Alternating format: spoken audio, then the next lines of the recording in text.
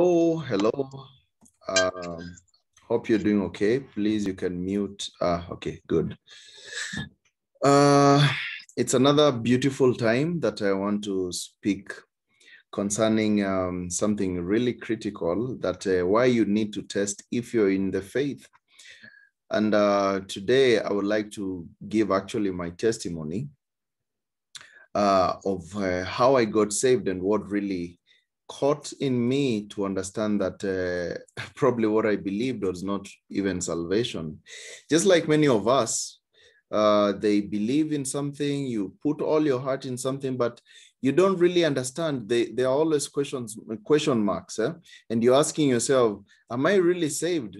Am I really going to heaven? And whenever there's something which probably has scared you in some way, you get scared and you ask yourself, what is really happening? Am I going to heaven, or am I deceived? Or you see, that one happens so much, especially in to most churchgoers.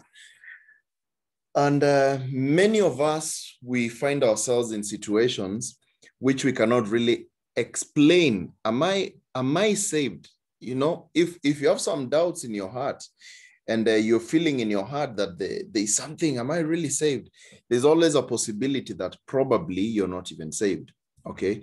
So I decided today to do a video just to try and talk about salvation, to try and tell and explain, giving myself as a testimony of how I got saved, because I'm one of the people who have been in the church for the longest time. And this today's Bible study will be a little bit more relaxed. It will not be very intense like I always do it all the time, because I want people to understand and to evaluate their lives and to see, where am I standing? Am I somehow lost in some way? Am I really in the faith? Because it's very important to test if you're in the faith. The Apostle Paul, he said that. He told us, evaluate yourselves. Test if you're in the faith, okay? Just test and see, am I really in this faith? Let's just start with that in 2 Corinthians 13:5, before I come to this. 2 Corinthians 13:5, and let's see what Paul told us. 2 Corinthians 13 verse 5. He told us, examine yourselves whether you be in the faith, okay? Prove your own selves, know ye not your own selves, how that Christ is in you, except you be reprobates. Now, Paul is telling us to examine ourselves, and we see, are we really in the faith? Because you can be so lost in some traditions, you can be so lost in some false doctrine, in something which you're thinking that you're saved, but for sure you're not even saved. And at the end of the day, there's nothing so bad as when Jesus comes back and you've been in the church all your life and you see yourself going to hell.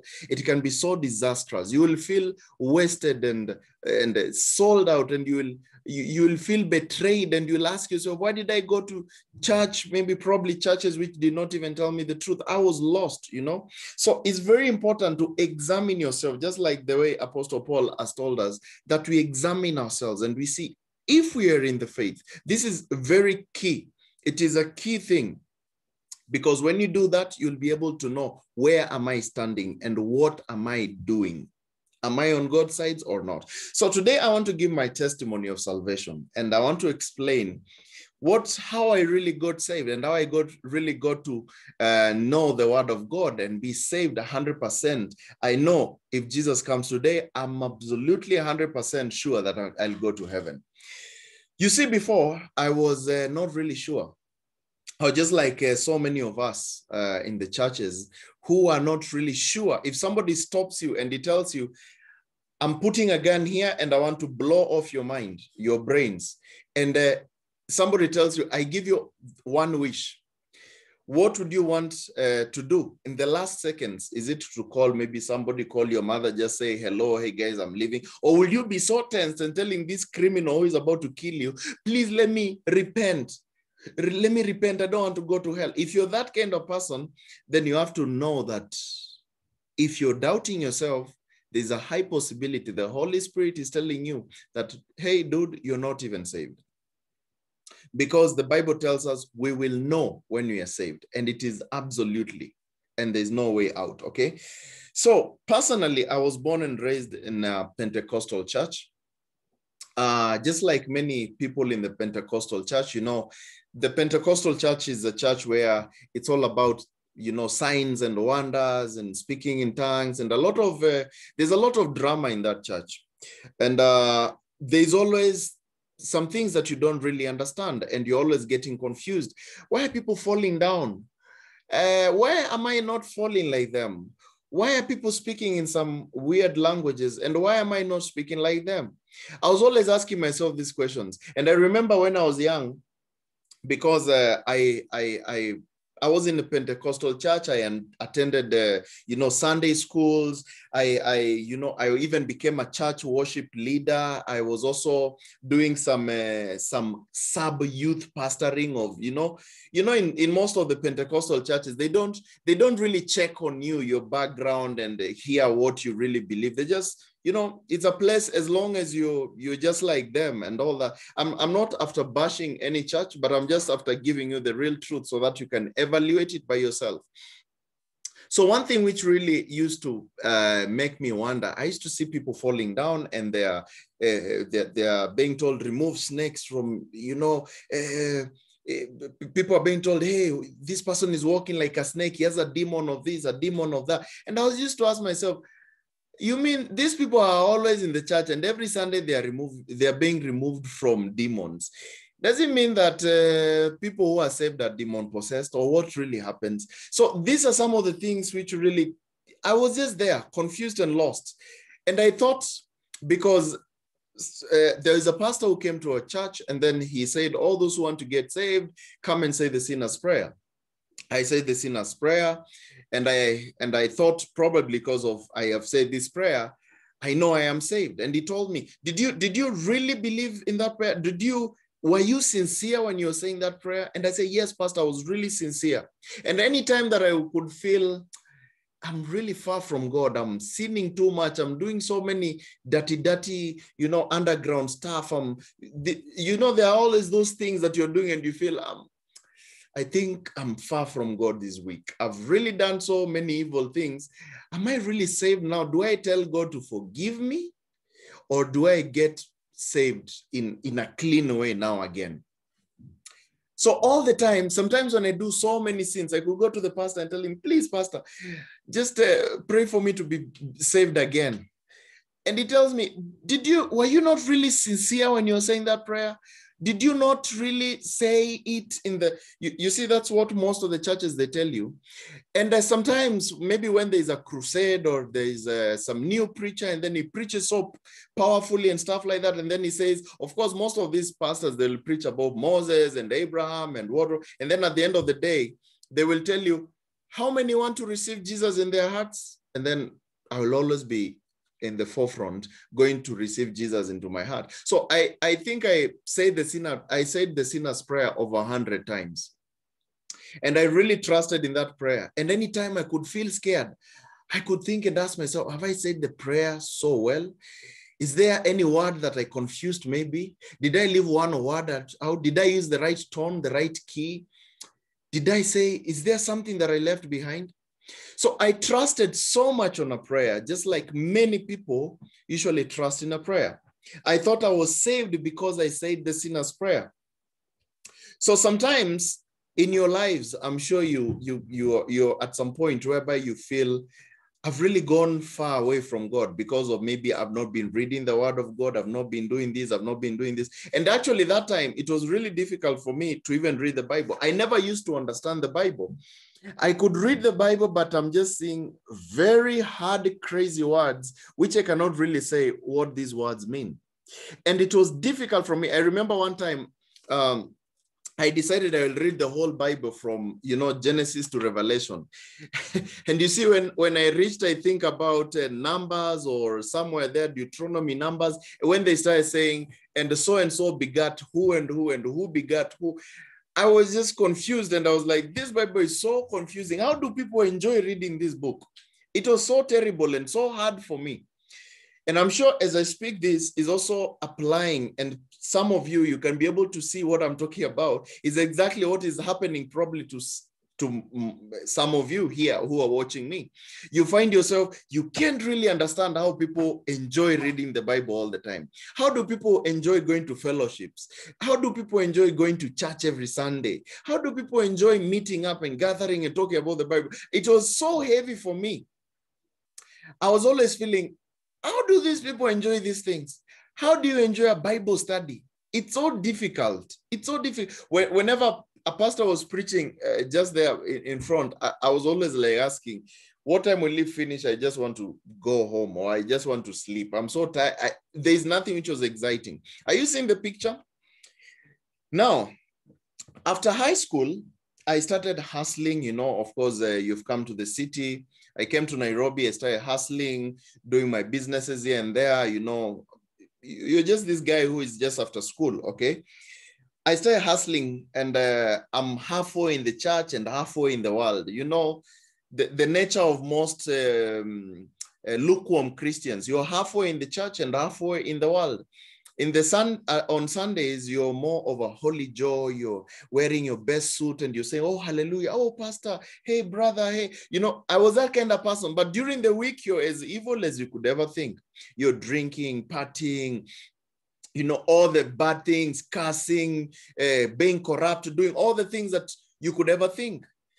And it was so mixing me up in my mind. And I was asking myself, why is it that I enjoy doing sin and I still enjoy the things of God, but I'm always confused? And whenever I think about Jesus is coming or the rapture or things like that, I could really get so much fear in my heart. And I was praying to God every night. I remember I was very fearful. Every night I could pray to God and tell him, please, God, if you're coming tonight, make sure you scare me as much as you can so that I can say that prayer again. I want to say that prayer so that in case I had done something wrong within the week or within the day, I can repeat that prayer and then I know I'm forgiven and then I can go to heaven. You see how lukewarm Christians calculate? During the week, you're all sinful, corrupt, immoral, doing every other bad thing that you can ever think about, you know, stealing from people, doing this and that, cursing and all the things that you could ever think during the week. But over the Sundays, do you see the way people are on Sundays? And they're so holy and they're going to church, but their week does not reflect. You see, salvation is a relationship. It's a relationship that you have with Jesus Christ. Salvation is not some buttons that you go and press. You see, there are those people who think that Jesus is like a software. You just go and say 10 Our Fathers, 10 Hail Marys. You just press here and there, and then you say, Our Father, what in heaven, Hail Mary, this and that, or you say some prayer, or you say some sinner's prayer. It's like Jesus is like a button. He's like artificial intelligence. No, it's not like that. Salvation is a relationship. It's a relationship. And I don't want to spill the beans before I come to there. So I used to be in this wide gate. You see, there are these churches whereby we call them the wide gates to hell. And I like to call them wide gate to hell because they never tell you anything concerning salvation. Many of them, they never tell you anything concerning salvation. And I'll tell you for sure, most of these churches, especially in the Pentecostal movement, you need to be very careful about that. I'm not saying there are other churches that are better than that, but there's a lot of confusion there. And if you're not really keen, you'll be among us the confused ones who are not even saved. Of course, there are people who are saved in the Pentecostal church, but many of them are really confused. They are confused because of miracles and wonders and signs and speaking in tongues and rolling out and shouting, and others saying, you know, I'm seeing this vision of this vision. You said there's a lot of drama in the Pentecostal church. And if you're not careful about that, you'll be confused by the dramas and you'll never get saved even one day. Are you seeing the picture? So I'm not saying there are no people who are saved in Pentecostal. I've been there, and I just told God, please, let me just stay away from this, because I just need to first understand what salvation is, because I never heard one day my pastor speaking about what salvation is, what the gospel is. They could preach everything else apart from the gospel, apart from how you're saved. I thought salvation is just a sentence you do, so that's why they don't even preach it. I thought salvation is just some sinner's prayer that you say. So why should the pastor be preaching about salvation, about how people are saved, about what you need to do to be saved? I thought it's just a small thing. And most of these mega churches that we used to go, of course, many people who know me, they know the places that I've been worshiping at. I've been at these many churches. And some of these churches are the wide gates to hell. They are the wide gates that the Bible is always talking about, where everybody is blind. He has never heard the gospel.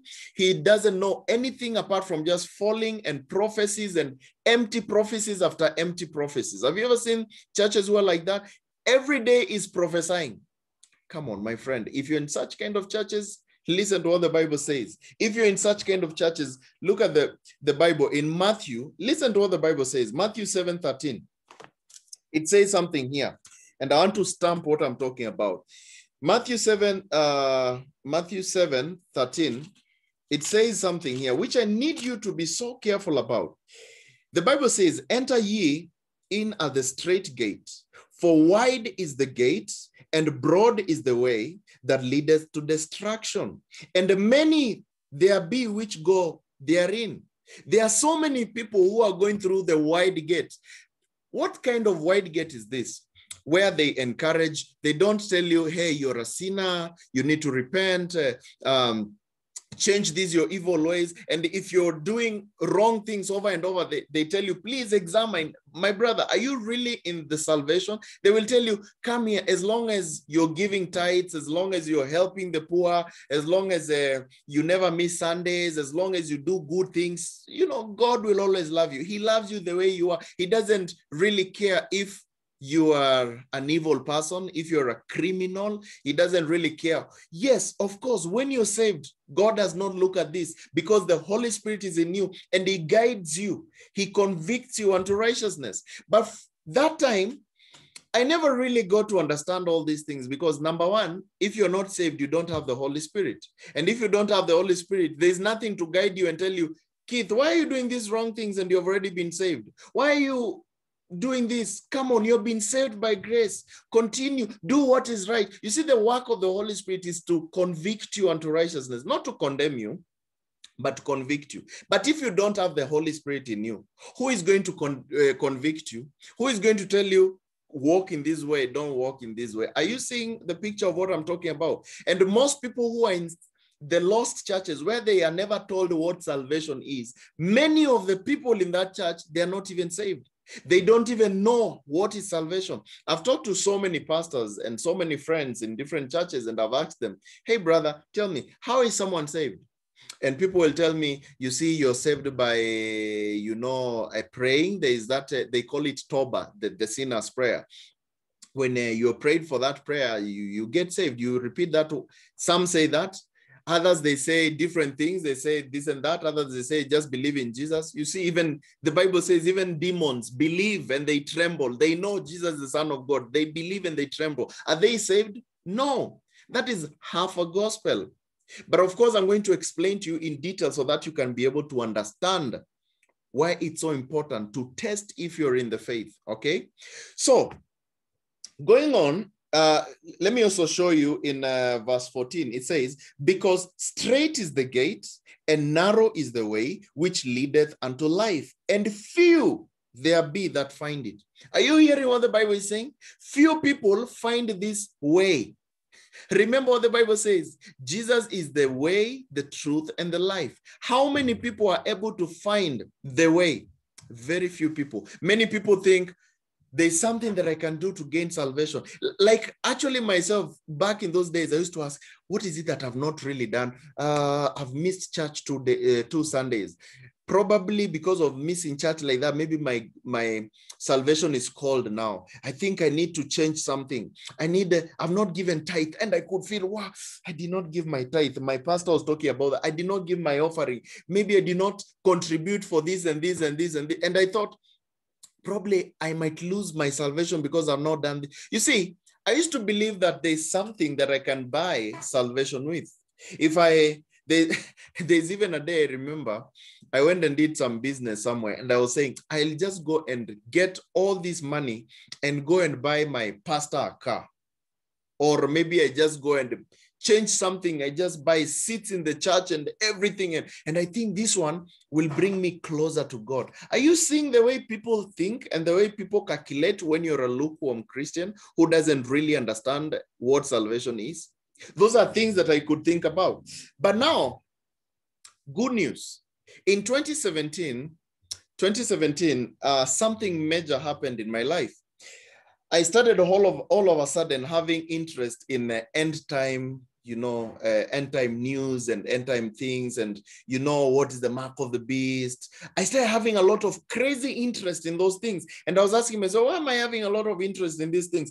And I never used to really be someone loving, being at the computer all the time and things like that. But I always found myself wanting to do a lot of research.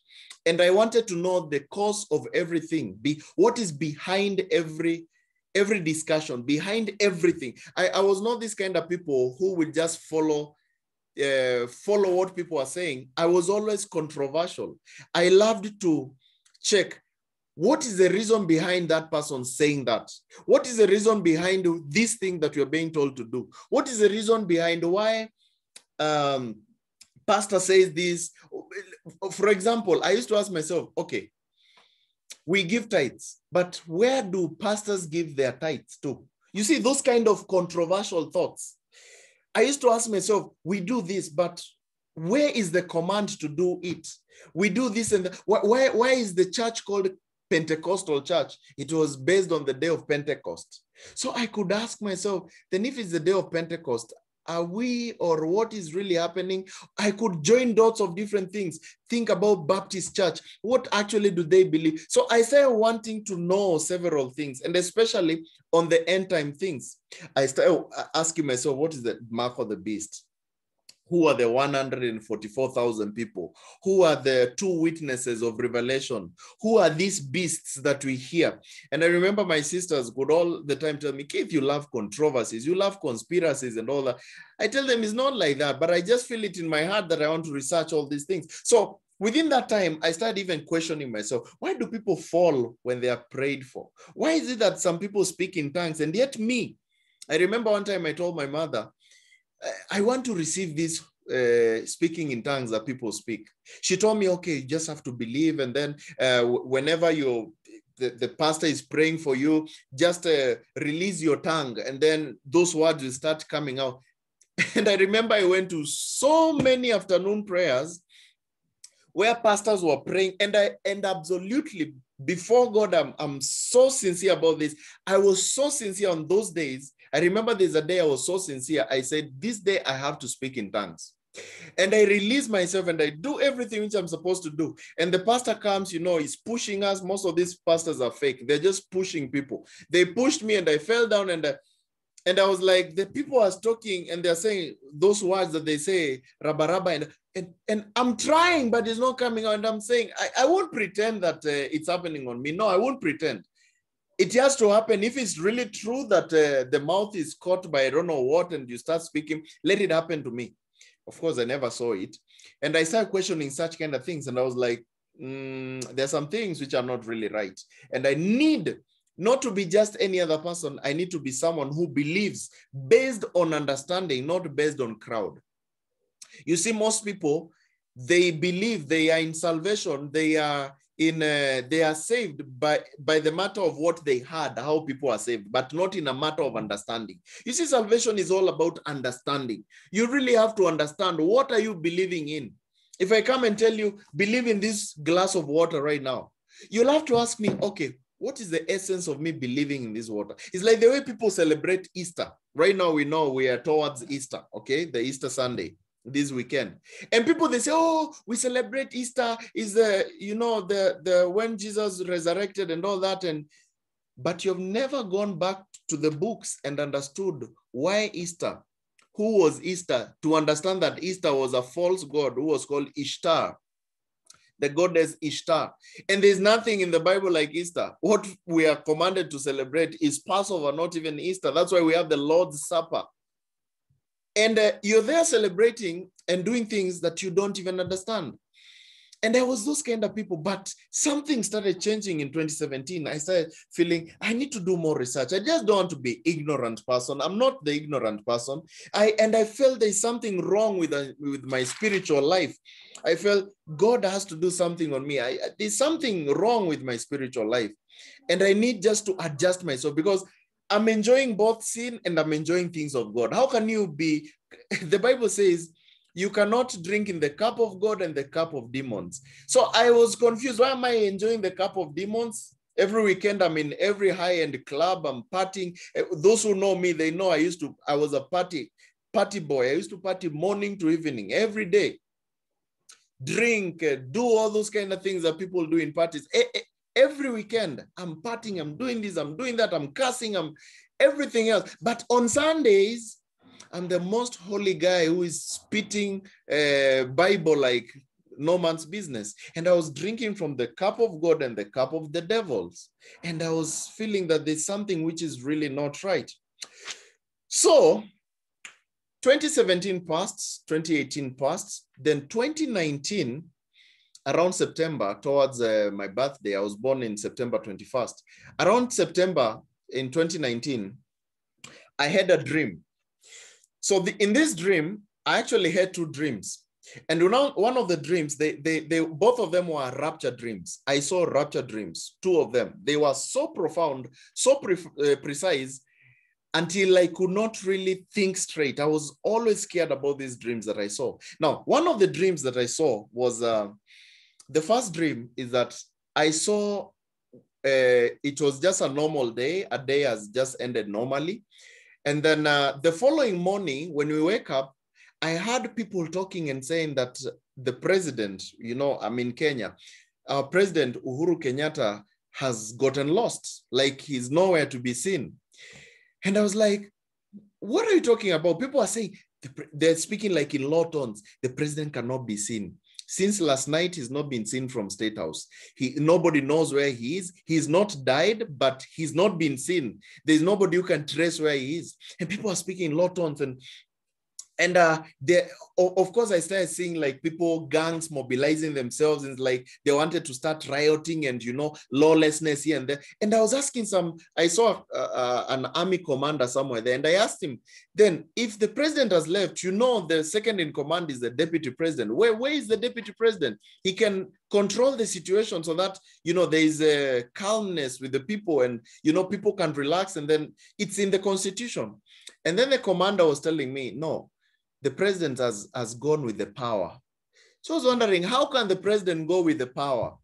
You know, that thing was really making me wonder. He's gone with the power, so even the deputy has no power. So the country has, and the president has gone with a couple of people and things like that. It's like he has gone with all the power. So now there's no power, there's no vision, there's no nothing in the country, and people are just like that. Then all of a sudden, something started telling me that I need to mobilize people and tell them now the next instructions from now, because it's going to get tough and going to get so bad and things like that. And there are some things that I knew that people did not know. So I was telling people, this is what you need to do. From here now, you're supposed to go in this place and do this. I was like organizing people. And then when I woke up, I started thinking and asking myself, how comes the president is not there, and what really happened, and why would he go with all the power? And then back in my mind, answers were coming up and telling me, this is a picture of the rapture. The president that I've seen is not actually the president. It is the presence of God. The presence of God has left together with the saints and the people who believed in God. The power of God has left. And now every other person who has been left there, whether he looks as a leader or not a leader or things like that, they are just there and they don't really understand how things are to be run. And the reason why I was seeing myself organizing people and telling them, this is what you need to do, this is because I had a little bit knowledge of the Bible, and I was a picture of the tribulation saints. The people who knew the Bible, but they never believed in Jesus Christ. So at least you know that the rapture has happened, and this is what you are supposed to encourage people and tell them, this is the way to go. People will have to be beheaded for the work of Christ. Don't take the mark of the beast. Don't do this. So it was a picture like that. That was the first dream that I saw. Now, the second dream, it was something similar. And I was just in my house where I live, and we were preparing to go to some party or to some event, something like that. So I could see some ladies in the building. They're doing some makeup in the next apartment. They're doing some makeups. Others, they are, wiping shoes. They're just doing like preparation. And I could hear downstairs buses and trains, they are honking, hey, let's go. It's about time. Let's go. And people were saying, come on, hold on. They just go to the balcony. They say, we are coming. We're just finishing. I just want to brush my teeth. They were just doing normal things like, organizing themselves. They're not saying that they don't want to go to the party. It was like an event where people were going to some stadium or something like that. So there were buses outside, motorbikes, trains, helicopters. I remember I even saw the 𝗕𝗃𝗀 rescue team, buses, they were there waiting for people. And people were talking about, hey, let's go. And the drivers were honking and saying, guys, if you're left behind, we will not come back. And people are saying, just wait, I want to pick my handbag, I want to brush my teeth, I want to comb my hair. Instead of coming out and getting into the buses and going, people had excuses of different things. And I was amongst them. And the next minute I checked at the balcony, I saw all the buses and all the trains and everything, they have just left. And now, it's deserted outside there, and I can just see some parking boys, one there, and some dirty guys who are looking like madmen. They looked like zombies, some places there. They're just walking around. And I heard somebody say, now, because you've been left behind, you have to walk to where the ceremony is.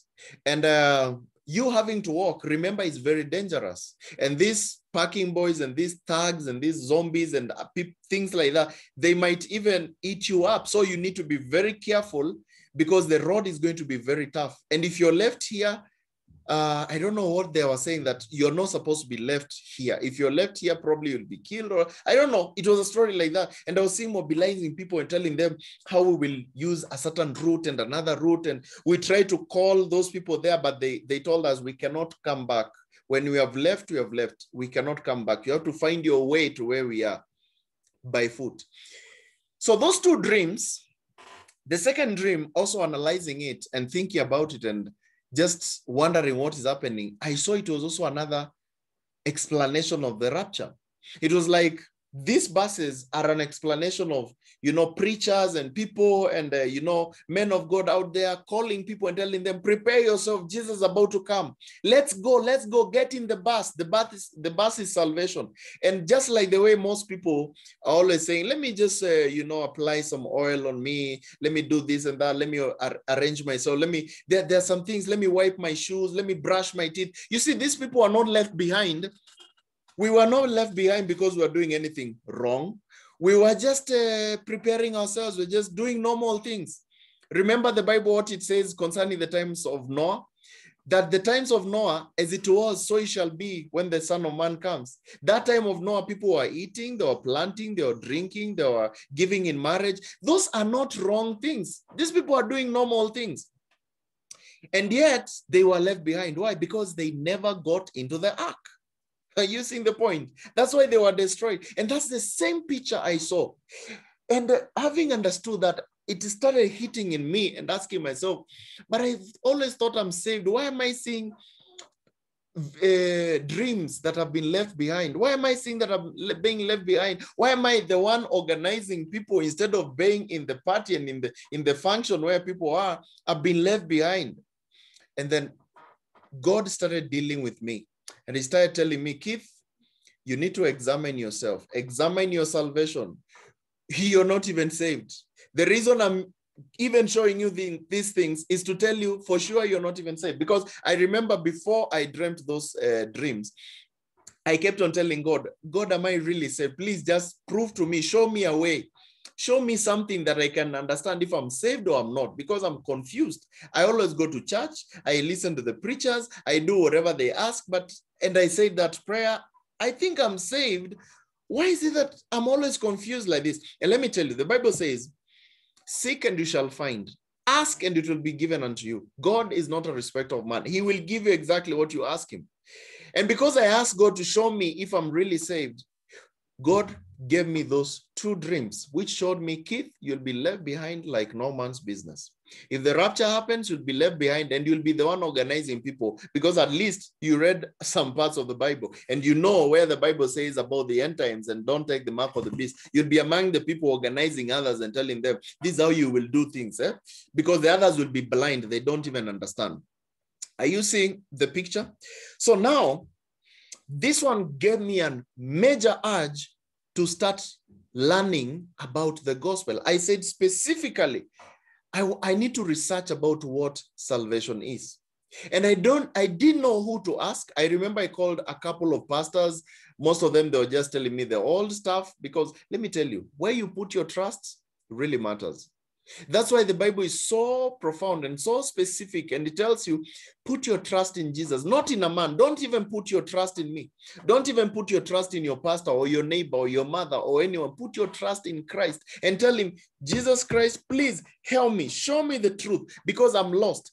When I ask this pastor, he's telling me something different. When I ask my friend, he's telling me something different. When I ask this other friend or this other person or this other pastor or this bishop, everybody's giving me his own story, his own different point of view of, salvation.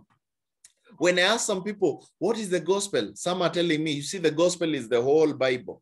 Now I ask them, now, do I have to read the whole Bible to understand salvation or what? When I ask others, they tell me the gospel is found in John 3:16. Believe in Jesus. But then I think I believed in Jesus, but I'm not understanding what I'm believing. Are you seeing? Most of the time you're told, believe in this, but you're not told, how is it? How are you going to do it? If I tell you, believe in me, you should ask me, why should I believe in you? Because I am a good person. Why are you a good person? Because you helped someone or you did this and that. And why was that person who was helped important, so that he can make you a good person? You see, you have to go back to the story and understand. The same way we see, you're told, believe in Jesus. Why? Because Jesus died for your sins. Why did he have to die for your sins? Because you are a sinner. And why? How did you become a sinner? Because Adam, your father, sinned and you got his seed from sin. You see how you go behind to understand the whole thing? You can never be saved without understanding the logic behind. I don't know if you're understanding that. So now I started researching and telling God, please, God, show me the truth. I'm really lost and confused and all that. That was just towards nearing the end of the year, and all those things happened, and we started hearing a little bit about, the pandemic here and there, small stories about COVID. And in 2020, I was working. I used to supply some stuff in different institutions. And of course, my job was okay. I was working very well. I had two guys who were working for me, and one being my driver, the other one who was doing some different stuff. And they had families. And so I'm supporting these two guys. I'm supporting other people. I'm also supporting myself. I'm supporting people at home. And I'm working normal stuff. And I used to feel in my heart God telling me, Keith, I need you to stop what you're doing and go back to Nairobi, because that time I traveled. I think I was in 𝗕𝗃𝗃. I was supplying some stuff there, some products which I was selling. So I was in 𝗕𝗃𝗃, and then God is telling me every day, in my mind is ringing. I remember it was around February. It's ringing in my mind, Keith, you need to go back to Nairobi. So I pray and ask God, why do you want me to go to Nairobi? He's telling me that go and read the Bible. Go and sit down and do research and read the Bible. There's no time. There's no time. There's no time. I used to wonder, how comes? But I give all sort of excuses. But you see, God, I'm working. I have people who are looking. I'm helping. They're looking after me and things like that. And I could give all sorts of excuses. But I remember one day, it was on February 28th, 2020. I remember it must have been on a Thursday. Now that night on Thursday, I was sleeping. That day I just went to work and went and did my work. And then I came back to the hotel room where I was staying earlier. So by 8, I already slept. I didn't have much to do. And my guys who used to work for me, they were in the other next room. So I slept. So now sleeping at 8, by 10 at night, I woke up and I could not breathe. And I was like, it's like I'm being choked, and it's like the whole air is stuffy, and I'm sweating and things are just confusing. And I'm feeling as if I'm so much terrified and tensed, and I'm wondering, what is wrong? Why? I remember I even opened the window and tried to breathe from the window to get to gulp some air, and asking myself, why is it that I'm feeling this way? And what is really wrong? I'm sweating and I'm confused. And then deep in my mind, I started hearing the voice, a voice. It's this kind of cool voice that God speaks with, like a simple, calm voice.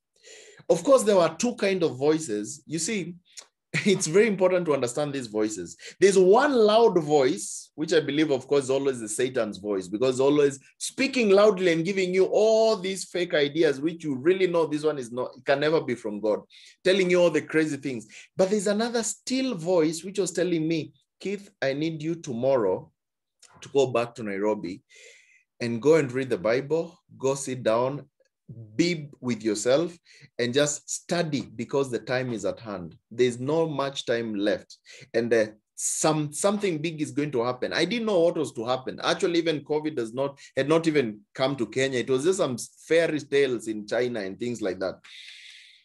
So when I was there feeling this, I started making, discussing with that voice in my mind. And I'm just discussing in my mind and just saying, no, you see, I can't go because I have to finish this project. I have to do this and that. You see, my job is okay. You see, these people, what will happen? They have families. You see, you give all your excuses. I've not finished this. I have a debt there. I have this and that.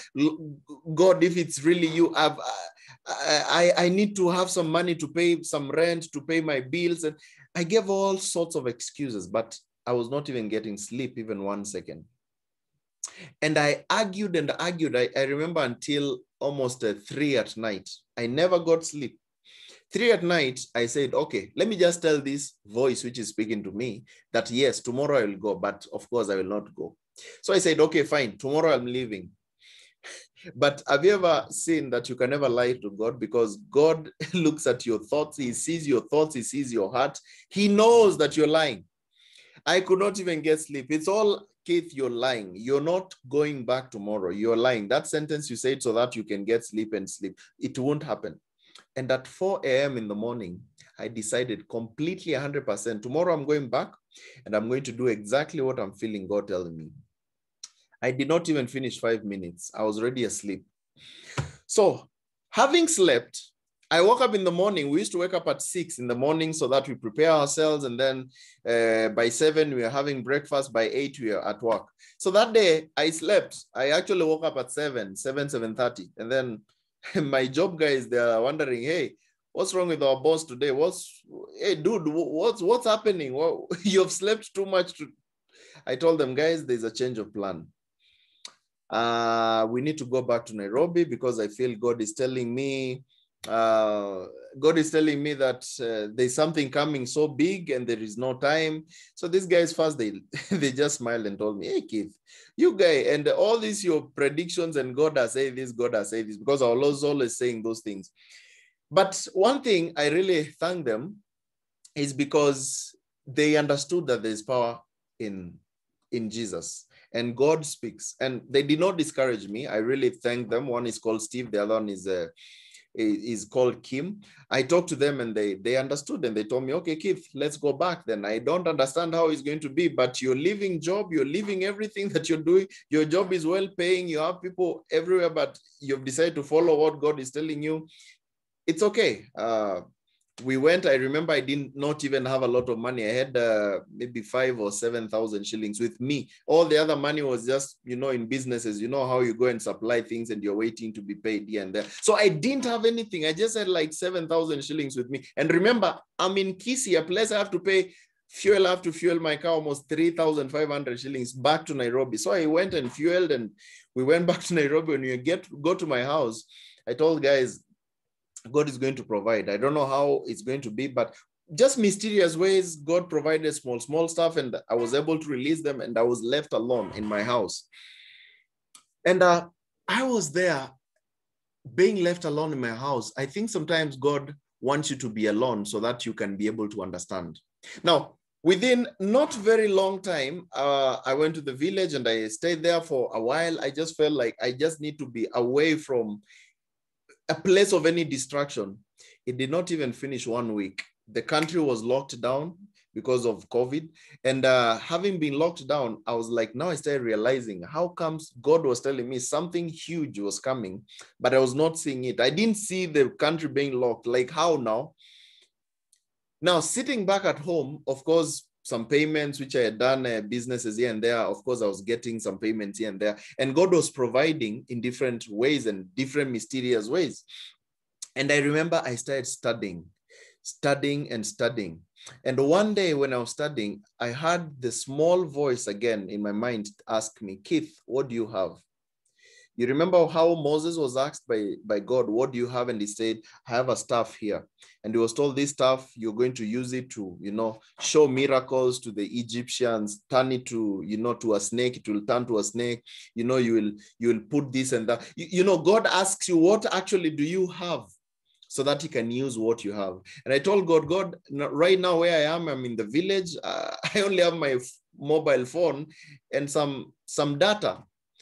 So that's the only thing I have. I don't even know how to read the Bible. I remember I used to have an NIV Bible, and it was really confusing me because I can't even see where the gospel, you see, most of these new age Bibles, they are really corrupt. Please, if you're using an NIV, you're using this new age Bibles, run away from them. They are perverted. Like NIV has almost 1,600 verses missing of the Bible. Verses changed, others removed. Those are Bibles which have been created by people who are just after, perverting the gospel of Jesus. That's why people don't even understand the gospel. So now, being there at home, sitting there, I heard the voice ask me, Keith, what do you have? And I said, I have a mobile phone and some data bundles.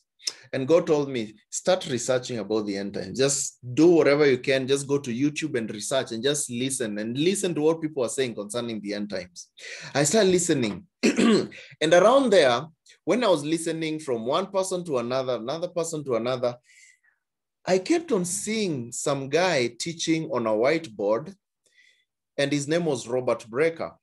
So Robert Breaker was teaching on a whiteboard, and then I'm like, this bearded guy who is just teaching some stuff. I used to enjoy the videos with a lot of, boom, and people are showing some, sci-fi stuff and all these kind of effects and everything. So when I see some things, I can be shocked and, we feel that thriller thing. But now this guy is teaching on a whiteboard and is explaining some things which are interesting. And I'm wondering, why is it being kept on being recommended all the time? Recommendations. All the time I'm seeing YouTube recommending Robert Breaker. And I remember I wanted to research about, who are the 144,000 people. So I started researching who are the 144,000 people in the Bible who are being spoken in Revelation. So as I'm checking this person, Robert Breaker is being again suggested there. And after that, I listened and I was like, this guy is really talking Bible. Wow. He's more of a Bible teacher than a preacher. He's just saying what the Bible is talking about and just elaborates from one verse to another. He's basically not even giving his story. He's giving, and the Bible says this, and the Bible told this, now go to this other verse, and the Bible says it. And I was like, this is exactly what I'm looking for. I'm looking for somebody who is speaking the Bible, not somebody giving me his own ideas. You see, most churches, when you go, you'll find, especially these lukewarm churches, the prosperity churches, most people, they're just talking about, this happened when I was in China, when I was in the US, I did this, and they are talking more about their stories more than the Bible. And I wanted somebody who will speak the Bible and tell me what the Bible says and see this verse, and Jesus said this and this. So this guy, I checked 144,000. I checked who are the two witnesses. And then I started getting interest. And the moment you know, there are times that you have watched a video and you want to skip and just check something different or someone else. I felt something telling me, just hold on, relax, hold on. And the first time I heard him speak about the gospel, what the gospel is and how someone is saved. And he said, you can even check my salvation series playlist on my YouTube channel. So I said, okay, let me go and check this Robert Brecker, the playlist of the salvation, what he's talking about, because it's something that I really want to know. And I went there and I found a playlist which is written concerning, you know, the how to be saved, the assurance of salvation, is once saved, always saved, how to know you're saved, the blood atonement of Christ. Man, this is what I was looking for. It was like a fountain. Have you ever seen a fountain open? And this is exactly what I'm looking for. And I did a lot of study. I listened, and I remember him telling us, if you don't have a King James Bible, just go and get one, because you'd be confused in all these things you'll not even understand. I got myself a King James Bible, and I started reading, and one verse to another, and all of a sudden I got a lot of interest in the Word of God, and it was now streaming, and it was becoming like some cold water in a desert. And I could feel, and I remember my sisters and my mother, they're looking at me and telling me, hey, you guy, and this Robert Brecker and these preachings of his, that, what are you listening? I was telling them, guys, hold on. There is something that I'm listening here. And I know God is trying to tell me something, because if God told me to leave all the way from Kisii where I was working, and he told me go and this and do and this, and he's still telling me, listen to this. And I started reading, and I started understanding what the gospel is. And I tell you, my brothers and sisters, in having seen all that, on 6th of June, 2020, that is the day I'll never forget. That is the day that I really came to understand what the gospel is. And on that day, that very day, I remember our President Uhuru Kenyatta was announcing more lockdowns. It was on 6th of June, 2020. That's the day that I got saved. And I knew 100% without any shadow of a doubt, that I am saved. And how did I know I'm saved? Because I understood the gospel, and it has never parted from me. And the Bible tells us one thing. The Spirit will testify to your spirit that you're a child of God when you believe. You see, the Holy Spirit started testifying to me and telling me, Keith, from today, you're a child of God. Why? Because you have understood the gospel and you've been saved. Now, let me tell you how I understood this gospel and how I know 100% that I am saved. You see, there are people who can ask you, how did you all those days, all those years? Yes, I was in church since when I was young. I knew that I was saved all the time, but I absolutely was never saved, because salvation is about a relationship with Christ. It's about understanding what you're believing in. It's not about some sentence that you'd say. It's not a mantra. It's not giving to the poor. It's not giving to the needy. It's not giving tithes. It's not baptism. Salvation is not all those crap that you always think that this is what is saving you. I thought because I'm giving so much. I remember there's a certain pastor, and I talked about him here on Facebook some time back, and he actually left. He actually blocked me because he knew he was one of the bunch of liars that I don't feel even any remorse trying to exposing him. He was called 𝗲𝗲𝘁'𝗀. This guy, I used to give, man, have you ever given tithe until you're like, am I buying salvation? Because I used to work, my work was, you know, you make money every day. So supplying things, I used to supply a lot of stuff. And then because I don't want to accumulate the tithe and give at the end of the month, I used to give every day what I've worked. So every day I could give him 4,000, 5,000, 3,000, 5,000, because sometimes you make much, sometimes you make less. And I remember I could give him all that money every day. Even sometimes when I don't give him the money for a day, he could call me and tell me, brother, I've not seen something today. I hope everything's okay. I'm praying for you. Hope you're not robbing God. You know, the way they always speak. And I thought, will I miss heaven because I'm not giving? God, please, I have to purchase it again. It's like you're buying salvation. And this bunch of liars, they just confuse you, and you think that you're giving is what gives you salvation, which is not what gives you salvation. And that's why I'm always against anyone who is always telling people that you have to do this and this to be saved. No, you have to believe. Now, let me tell you, the Bible tells us in Ephesians 2:8-9 that, let me just read it for you so that you can understand where I'm coming from and why I'm speaking this. The Bible says, for by grace you are saved through faith. It is grace. Grace is what? Getting what you don't deserve. I did not deserve to be saved because I was giving to the poor, I was giving tithes, I was giving all these things, because I said a prayer, maybe on the day of judgment when I stand before God and I tell him, and he asked me, Keith, why do I have to let you in heaven? Because God, I said that prayer. You gave us a prayer to say, and I said that prayer, why are you not letting me in heaven? God will just tell you, no, Keith, I did not. That's not what salvation is. Salvation is not your prayer. It's not what you do. It's not what you do. Go away from me. Salvation is what I already did at the cross. I gave you free. Have you ever heard that freely you are given, freely give? And when you see somebody or your pastor or somebody selling you salvation, then that's a liar. You're on the wide road to hell. Please run away from that kind of people who are selling to you gospel. For by grace are you saved through faith. It is grace. Grace is getting what you don't deserve. I don't deserve to go to heaven. I was given grace. Grace is favor. Through faith, through me showing faith in the giver of the grace, I was saved. And that's not of yourselves. It's not because of me. It is the gift of God. Gift. Can you buy a gift?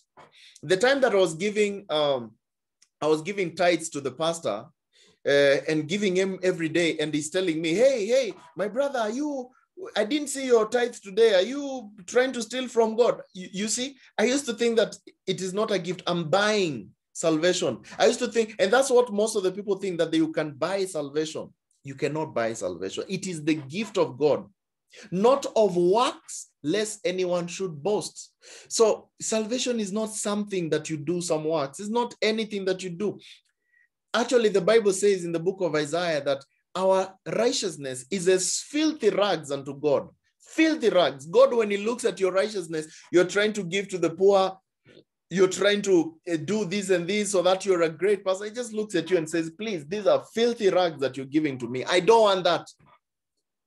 I just want you to believe on the finished work of what Jesus did. Take Jesus' salvation, righteousness, and impart it on yourself. That is the only way I'm going to accept you in heaven. Not because of your own righteousness that you're trying to create. Are you seeing the point? So, going back again to the salvation, the Bible says already that for by grace are you saved through faith. And I got to understand that. And then I saw another verse, which is in Ephesians 1:13, which says, in whom also you trusted after that you heard the word of truth, the gospel of your salvation. So there's something that you need to hear so that you can trust. There's something you need to hear before you can trust. You see, salvation is through trust, it's through faith. So there's something you need to hear, which is the gospel of your salvation. Oh, now I was like, Now, before I continue about this, I asked myself, what is it that I need to hear? What is that gospel? I've asked so many people what the gospel is, and they tell me Matthew, Mark, Luke, and John. Those are not the gospel. Those are gospels speaking about the life and times of Jesus Christ when he was here on earth. The gospel was given to the Apostle Paul. Actually, it was a mystery which was hidden all through. And Paul was given this mystery by Jesus Christ through a revelation, and he was told, go and tell people this is the gospel. This is how they'll be saved. So the gospel is found in the epistles of Paul. And if you see a church or you go to a place where they hardly talk or preach on the epistles of Paul, remember they are lying to you, because number one, Paul is our apostle right now. If Romans 11:13, it says that Paul is the apostle to the Gentiles. If you're not a Jew, you're a Gentile. And of course, in Christ, there's no Jew or Gentile. Even if a Jew decides to be saved, he'll become a member of the church. So God recognizes only three types of people. He recognizes the Jews, He recognizes the Gentiles and he recognizes the church. So if you're a Jew, then you're not a Gentile. But if a Jew gets saved, he becomes a member of the church. If a Gentile gets saved, he becomes a member of the church. So in the church, there's no Jew or Gentile. But then otherwise, there are two different kinds of people. You're either a Jew or a Gentile. So us being Gentiles, because we're not Jews, we are supposed to listen to the epistles of Paul for our salvation. Are you seeing the point? Now, coming back to the story, that there's something that you need to hear, which is the gospel of your salvation. Let's see, down there. In whom also after that you believed, after you hear that gospel of salvation, then you believe that gospel, something happens. Look, the Bible says, in whom also after that you believed, you are sealed with that Holy Spirit of promise. So the moment you believe this gospel, which is being spoken about, which you must hear, and which I'll tell you right now, you will be sealed. After you hear it and you believe it, immediately that nanosecond, microsecond, you hear and believe that gospel, you are sealed with the Holy Spirit of promise. This Holy Spirit of promise is the Holy Spirit which Jesus promised. You remember when Jesus was about to leave and he told his disciples, I am going to my Father, but I will not leave you as orphans. But when I go, I'm going to bring you an helper who will abide with you forever. You remember he promised that? He promised an helper who will abide, who will stay with us forever. How will the Holy Spirit stay with us forever? Because he will be sealed inside us. You see why you cannot lose your salvation? Because the Holy Spirit is always inside you and he locks himself inside, okay?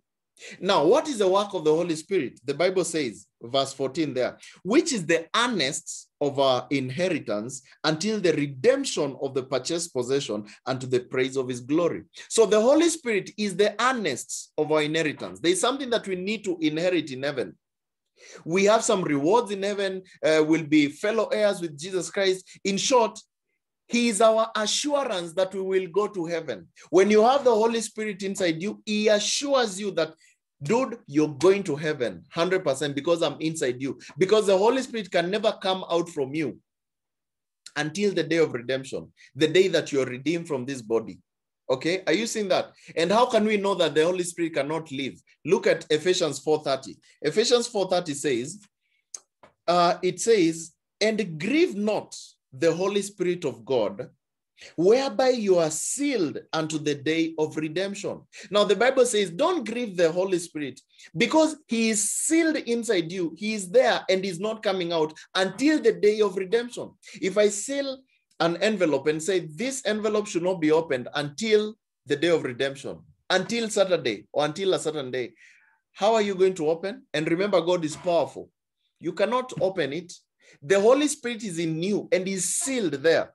And you're told, don't grieve him, because anytime you do something sinful, you go and do stupid things, you lie to people, you do all these things, you're grieving the Holy Spirit. That's why a born-again Christian can never enjoy sin.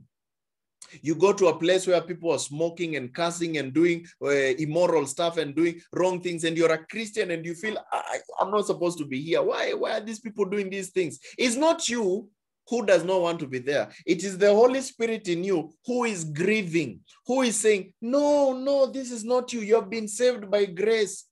You're a clean person. Don't do this. You have already come out from that. That is your old you. Do what is right. He convicts you unto righteousness.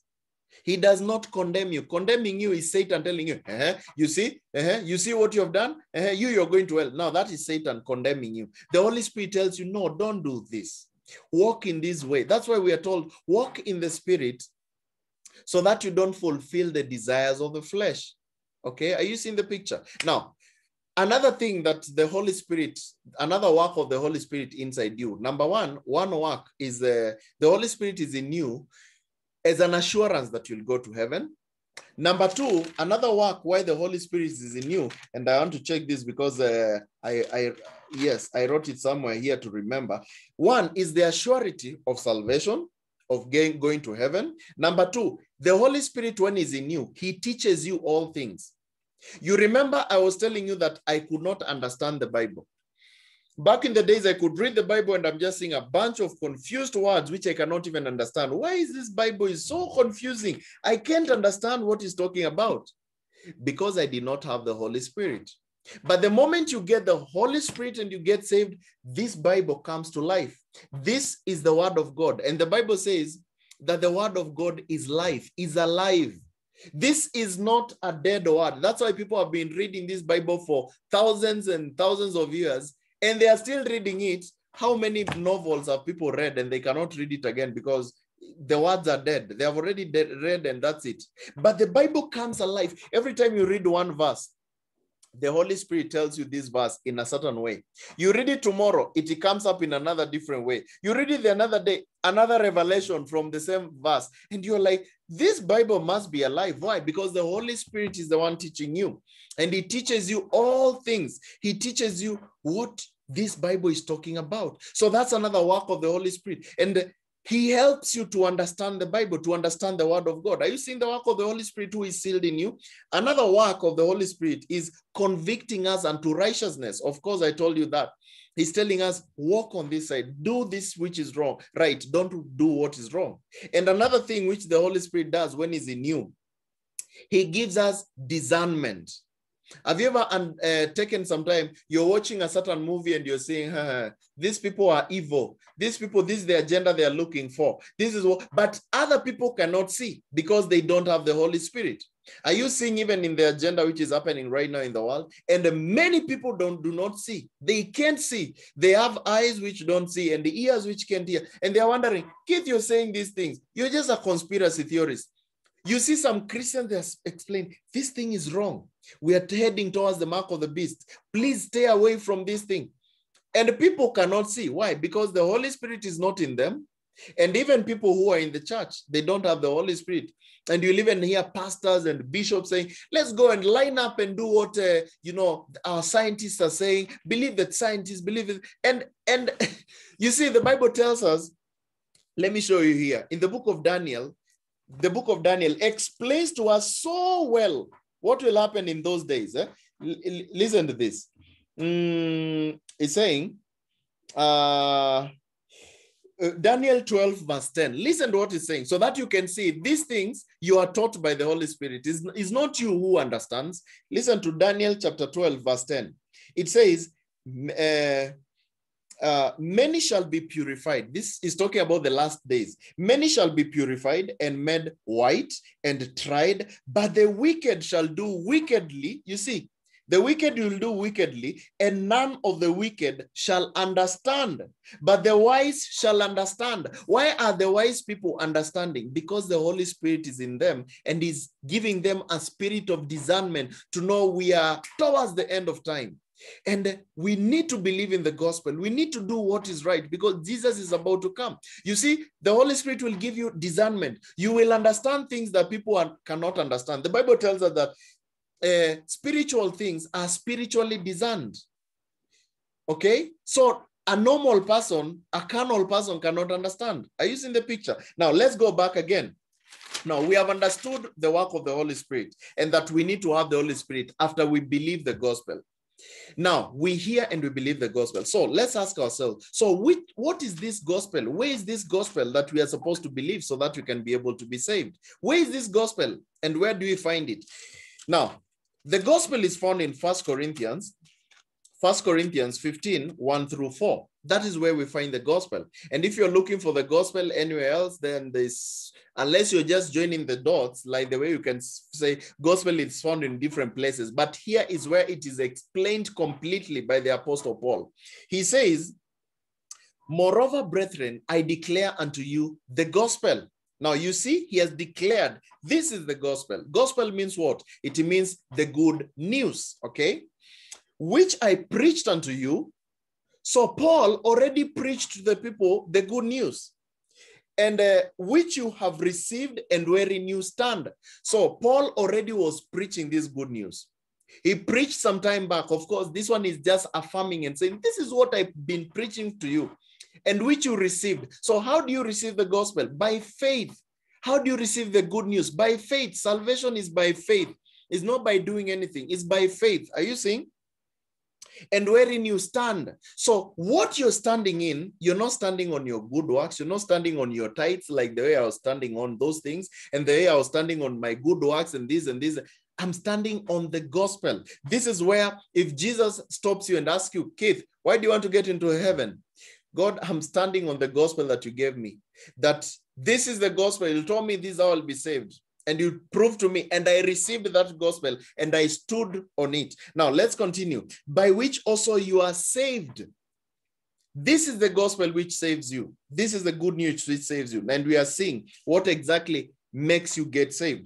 If you keep in memory what I preached unto you, unless you believed in vain. Now, listen to what he's saying. Keep in memory what I preached unto you. Why is keeping in memory the gospel very important? You see, a good picture of what I used to do back then, probably I might have read this verse and I might have said, oh, you know, Jesus died for our sins, blah, blah, blah. And I probably had read that verse, but I had never kept it in memory. That's why I had never been saved. Because remember the Pharisees. The Pharisees were the teachers of the law. They knew the whole law inside out. They knew everything concerning what God had given. But how comes when Jesus came, he said, unless your righteousness surpasses the righteousness of these Pharisees, you will in no way enter the kingdom of heaven. Why did he say that? And these Pharisees, they were the most learned people of the law of God, not the law of Satan, the law of God. Why? Because they never understood it. They never kept it in memory. Do you remember when you were in school and your teacher was finding you, maybe you're cramming pi r squared, you're trying to cram some formulas and he's telling you, stop cramming, understand the formula. Because when you understand, it will come from your mind to your heart. And even 10, 20 years down the line, you will still remember that formula because you understood it. You see why you need to understand the gospel? Why you need to understand? Just reading the Bible and saying, oh, this is the gospel, and then you say some prayer, and then you think you're saved. You're not saved, my friend, until you understand.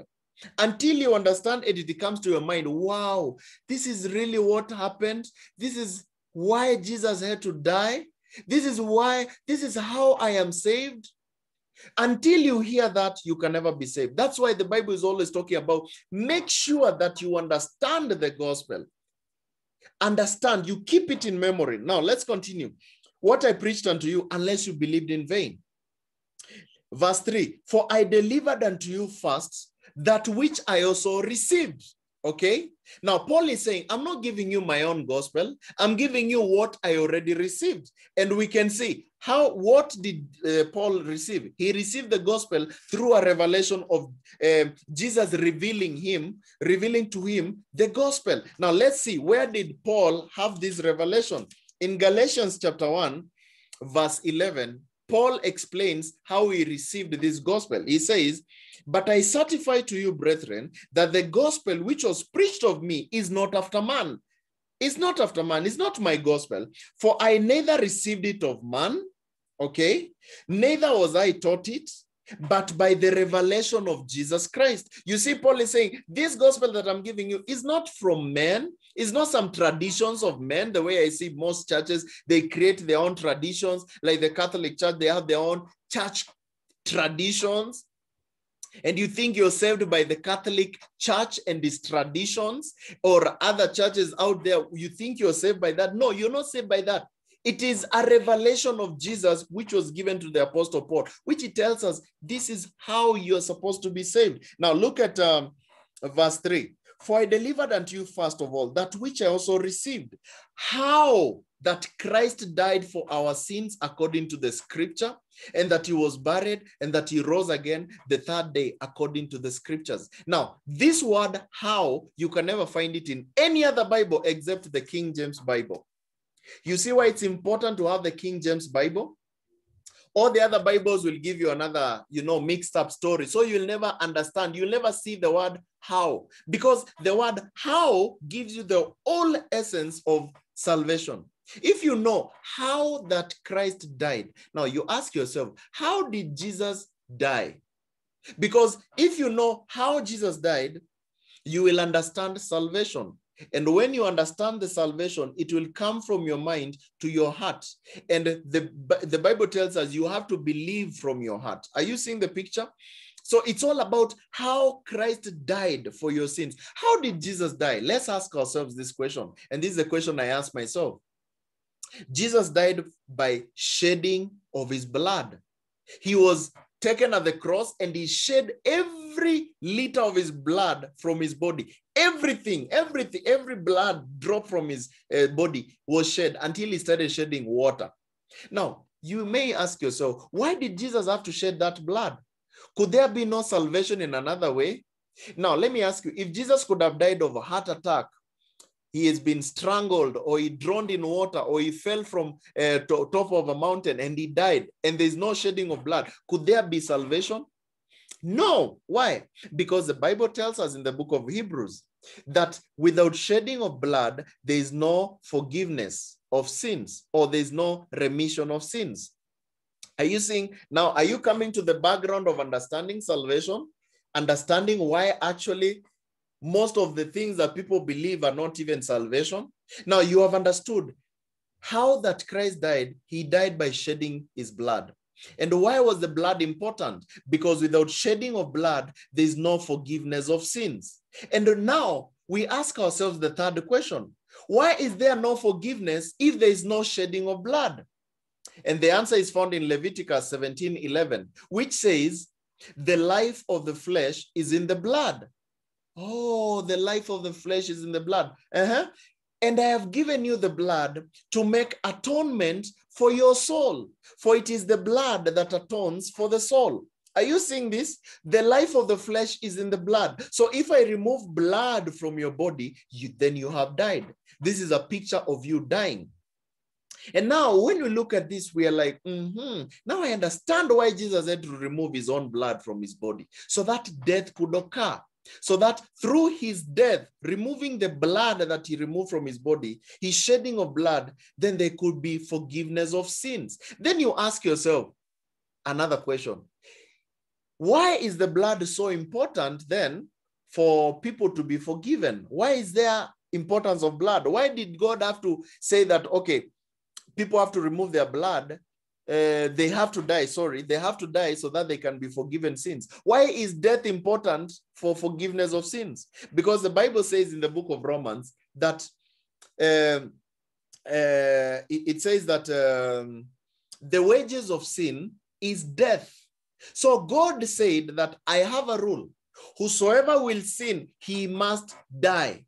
And for you to die, you must shed blood, okay?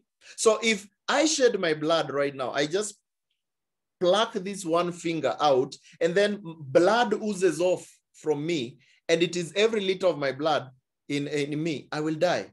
But if I cut my hands and cut my legs, and then we bind them very well, and I don't lose my blood, I will still be alive. Why? Because the blood has not left, because the life has not left. So that's why you now come to understand life. For you to be able to be forgiven, then there has to be death for the forgiveness of sins.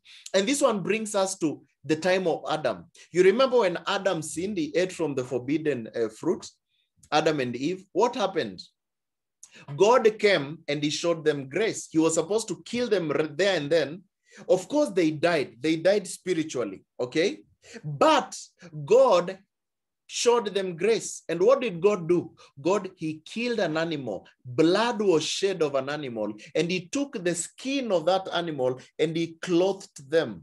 Okay, he covered their sin with the skin of an animal. So meaning he performed a ritual. He shed blood so that people could cover their sins through this animal's skin and this animal's blood. It was just as simple that the blood has been shed because these people have sinned. Are you seeing? So the first person to shed blood was God himself.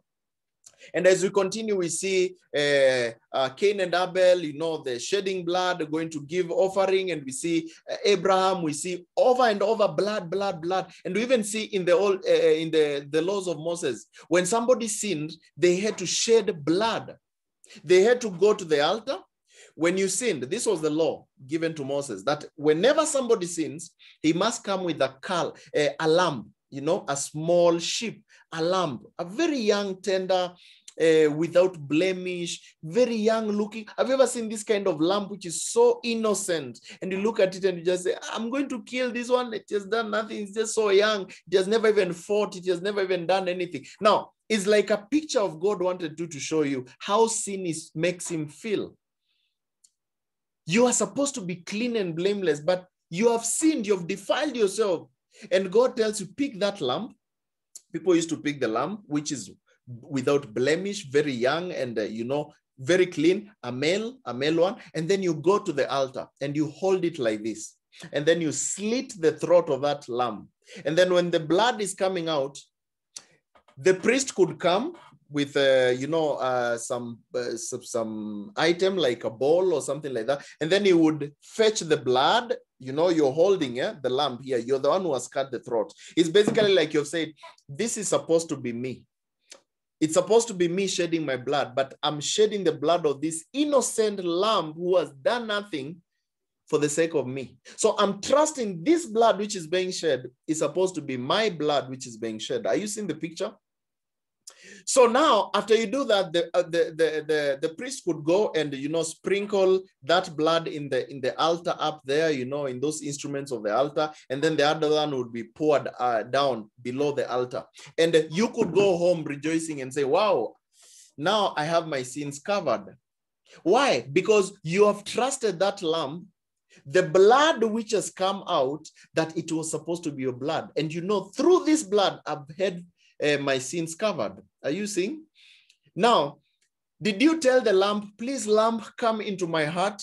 Come into my heart, lamb. Then now, why do you tell Jesus, come into my heart?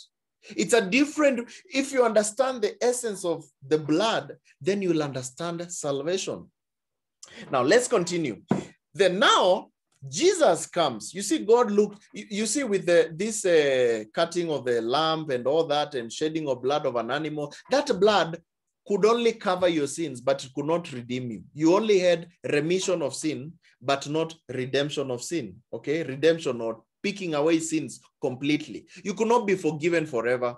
It was like the way you see when somebody has cancer and he's on drugs, chemo. They say that cancer is on remission. It just left, but it will come back at some point. So with the blood of the animals, your sins were only covered. There was only remission of sins for a while, but there was no redemption. Okay, but now God looked when he was up in heaven, and he's seeing these people are sinning every minute. They are sinning every second. Sin.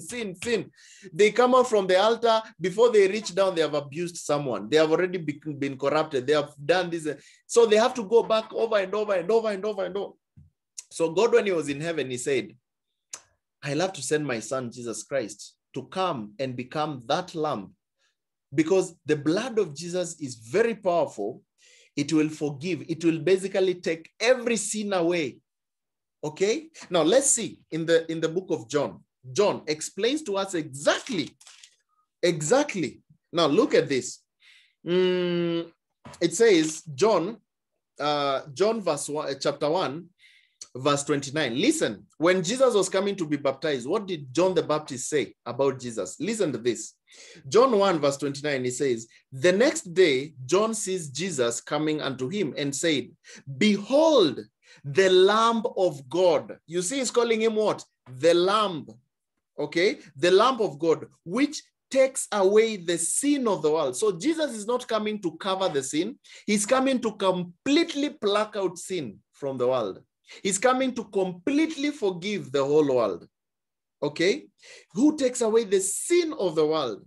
Okay? Now, why was John the Baptist saying that Jesus is coming as a lamb? Because he will be killed as that lamb. His blood would be shed. But now this blood will be so powerful that it will not cover the sin anymore, but it will pluck it out. You'll be forgiven your past, your present, and your future sins. Are you seeing that?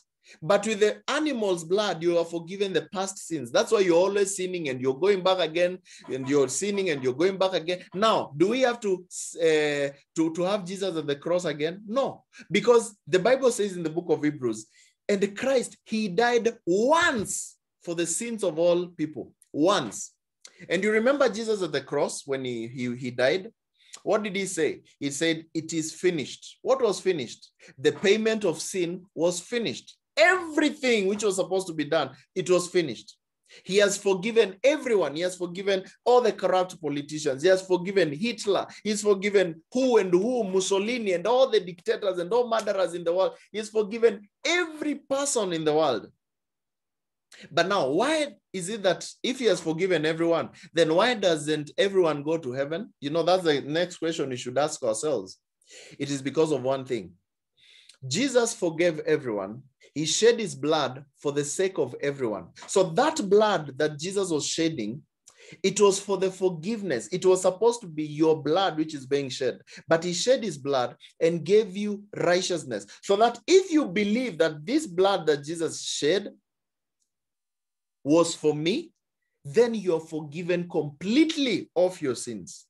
Okay, are you seeing that? And when you're forgiven, immediately the Holy Spirit comes inside you and is sealed in you and it does not go away. And now he will direct you and is the assurance that you're going to heaven. Are you seeing the picture?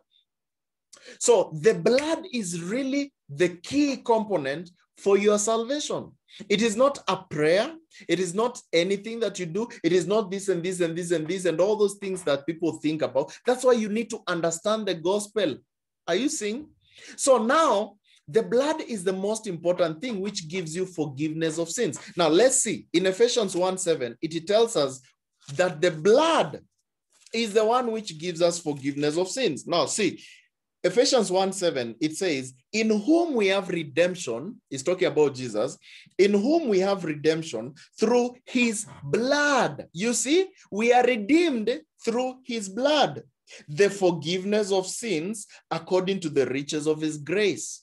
So we have forgiveness of sins through the blood of Jesus Christ. Now, how are we supposed to have forgiveness through his blood? We are just supposed to have faith in the blood of Jesus Christ. Are you seeing? Now, look at this. Romans 3:25. It tells us why we have to have faith in that blood. Romans 3:25, it says, whom God has set forth. God is talking about his son, Jesus Christ, whom God has set forth to be a propitiation. Propitiation is a substitute. He set him forth to be a substitute for you. You're supposed to be there dying, but he's replaced him with Jesus, his son, whom God has set forth to be a propitiation through faith in his blood. All right? Are you seeing? Faith in his blood to declare his righteousness for the remission of sins that are passed through the forbearance of God. So God has set forth Jesus to be a propitiation, a substitute for your sin through faith. You only need to have faith and believe that this blood which was shed is supposed to be my blood, but Jesus has done the same. So now when you understand this and you believe in it and you believe and you say, oh, this is why, this is how I'm saved, by believing that blood. Now you have taken the righteousness of Jesus and imparted on yourself. It's like you've said, the blood which Jesus shed, that death and resurrection of him, I've taken it and now it's mine. He died with me, he resurrected with me, and his righteousness is mine. Jesus came and he fulfilled the whole law. Okay, the Bible says that Jesus did not come to destroy but to fulfill the law. So Jesus came and he fulfilled the whole law because he was born sinless and he died sinless. Okay, of course he took our sins away as a sinless man. So he was righteous. So I took his righteousness and put on me. I took his fulfilling of the law and put it on me. So there is nothing that I need to do but only trust in the finished work of Jesus. And then when I trust in that, imagine I am saved. That's the only thing that you need to do. So when you do that, because it's all about believing, it's not about something that you do. Okay? So then after that, now you're already saved. If it's about confessing, the Bible also talks about confessing. You can go ahead and confess, but confession is not what saves you. Look at this. Romans chapter 10, verse 13, it says, for whosoever shall call upon the name of the Lord shall be saved. Now, It's not about just calling with your mouth. You call from the heart. You call from understanding. This confession thing, you're just confessing what was already you know. Can you confess what you don't know? Can you go to a court of law and you say, I want to confess about that thuggery, and you don't know how it happened? You'll be told, hey, why are you fooling us? Because you don't even know what you're talking about. You confess what you know. And that's why the Bible says in verse 14, how then shall they call on him whom they have not believed? How will you say that I'm calling on the name of the Lord and have not even believed in him? And how shall they believe in him whom they have not heard? Have you seen you need to hear something? You hear the gospel. And how shall they hear without a preacher? The same way Paul preached to us, he told us this is how you'll be saved, by believing how Christ died for our sins and so forth. So when you hear from a preacher, then now you get to understand. And of course, a preacher doesn't mean in church. It can be on YouTube. I got saved from YouTube. I got saved from watching videos on YouTube, and I was like, wow, this is so profound. I got to understand and hear the gospel and get to be saved. And how shall they preach except they be sent? Are you seeing there are people who send themselves? They are preaching a wrong doctrine, wrong message, and that's why people are never saved, or they have a wrong conversion. Somebody thinks all his life that he's saved, but he's not even saved. Are you seeing the picture? And the Bible continues, as it is written, how beautiful are the feet of them that preach the gospel of peace and bring glad tidings of good things. So God is so happy with people who give the true gospel. He says, how beautiful are their legs, their feet, as they are walking to go and tell people, or they are posting videos like this on online and telling people, this is how you're saved. How beautiful are their feet. You see why it's important to understand the gospel? Because if you don't understand the gospel, you'll be wrongly saved. You'll have a wrong conversion, and you will go to hell. You will not be raptured, and you'll be asking, but I've always been in church. You are in the wide path of destruction. You are just in church the way people are there, because every Monday to Friday they are sinning, fornicating, lying, killing people, corrupt, doing all the evil things. But Sunday they think, because I go to church on Sunday, because I give tithes, you are just in a wide path to hell. But the narrow way, it's by understanding the gospel, is through the replacement thing. Jesus replaced you. He came at the cross where you're supposed to be, so that you can come to where he's supposed to be. It's a replacement. Jesus replaced you. That is salvation. He just came here. He came at the cross. He died for your sins so that you can have his righteousness. That is exactly what the gospel is. And then after that, the Bible says in Romans 10, verse 9, it says, if you shall confess with your mouth the Lord Jesus and shall believe in your heart, you see, believing is key, that God has raised him from the dead, you shall be saved. For with the heart a man believeth unto righteousness.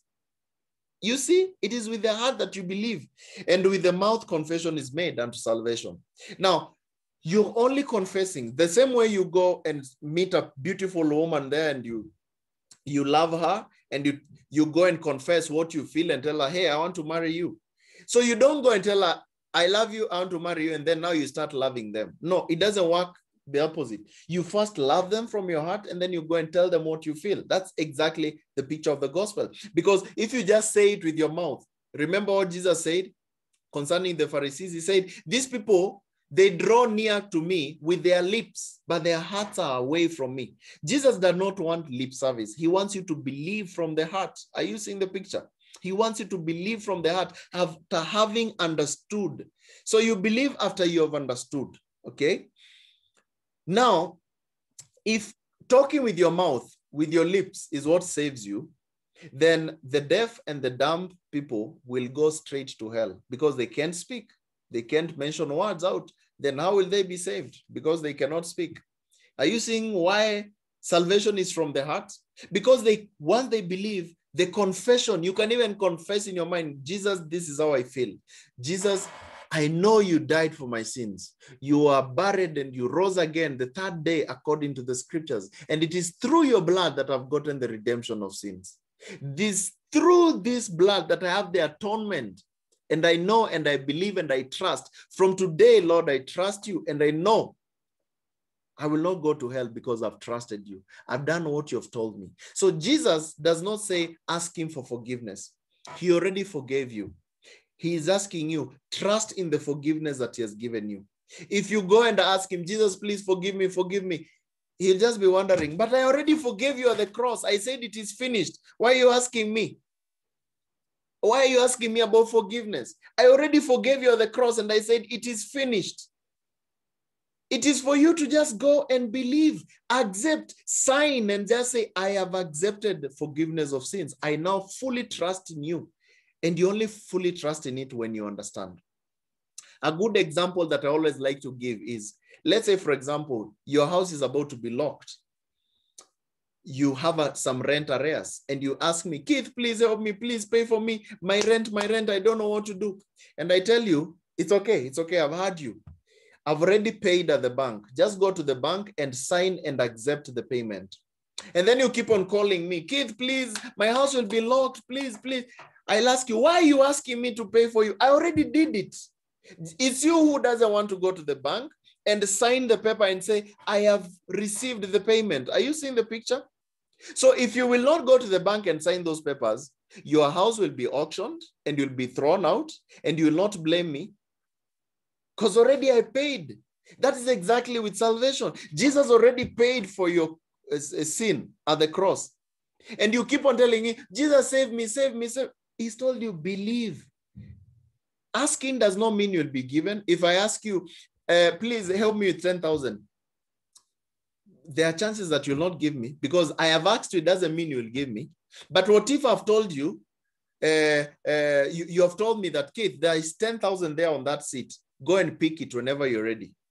That one is an sure bet, is sure that if I go and pick it, it is mine because you already gave. It's me to go and pick. Salvation is something you just go and pick because it's not anything that you do, it's not anything that you ask.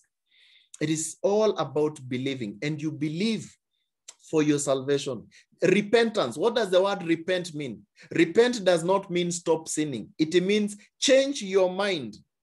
A change of mind. Because if repentance meant stop sinning, then Jesus is the biggest sinner. God is the biggest sinner, God the Father. Because in the Bible, actually in the Old Testament, we see over 32 verses where God repented. And God repented for having created man. And God repented from destroying Israel. And God repented from destroying Nineveh. And God repented. What was he repenting about? Was he a sinner?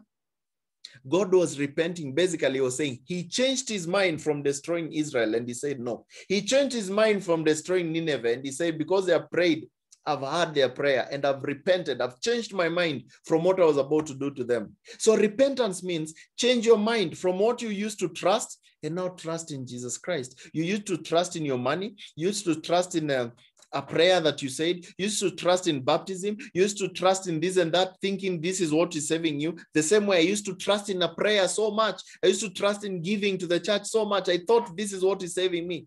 Until I repented and I changed my mind from trusting in this and trusting in the one Jesus Christ. That's the only time that I got to have salvation. And now, I know 100% that I am saved and nothing can change me from that. All right. The Bible tells us in the book of Jude, okay, the book of Jude, chapter 1, verse 24. Now to him that is able to keep you from falling and to present you faultless before the presence of his glory with exceeding joy. So it is not you who keeps your salvation. God himself, he keeps your salvation. And he will present you that day blameless. You see, if you are the one who is keeping your salvation, then you will not even have it the next day because your thoughts are evil, things are evil, but the Holy Spirit is inside you. He's keeping your salvation and he will present you that day clean and blameless. That's why you can't lose your salvation. You can't lose your salvation. All right. So it's very important to understand the gospel that way. And now once you understand it that way, you'll come out from a sense of not knowing if you're saved to knowing that you're fully saved. Because the Bible tells us in the book of John, 1 John chapter 5, verses what? Verse 13, he says this, these things I have written unto you. What things? The things in this Bible. of how you will be saved and all those things. Bible says, these things I've written unto you that believe on the name of the Son of God, that you may know that you have eternal life, and that you may believe on the name of the Son of God. Do you see you can know that you have eternal life? But if you believe what God has said, this is how you're saved, and you understand it and you believe it, now you know absolutely without any shadow of a doubt that you're going to heaven. Have you seen? And that's what I understood, and I believed it, and I knew. The Bible tells us that God is not a man that he would lie. God does not change his mind. God does not change. He's the same yesterday, today, and forever. And his word remains. Remember what he said in the book of Matthew 24? The world will pass, but my words will never pass. So he promised us, and he told us, if you believe that I died for your sins and I was buried and rose again the third day according to the scriptures, how that I died, you understand? You'll not perish, but you'll have everlasting life. And that is how you know you're saved. I hope my testimony has been a blessing to you. If it has been a blessing to you, please, you can just comment there and you just say probably one word, how it was. And if it has opened up your mind in some way or another, please also, you can share the video. Share the video and let other people also be able to understand and be able to know, because you never know. The only person maybe you can share to can understand this and can be saved as well. And our goal and purpose is to have as many people saved before the rapture, because the rapture is coming. It's coming very, very soon. Of course, I have so many other videos in my channel, on my YouTube, 𝗕𝗹𝗲𝘀, and also on my Facebook account. I usually use just my normal Facebook account. My page, I use it once in a while. You can find me there. I always put a lot of videos. Please just go and view a couple of videos. They'll encourage you, and you'll be able to know more.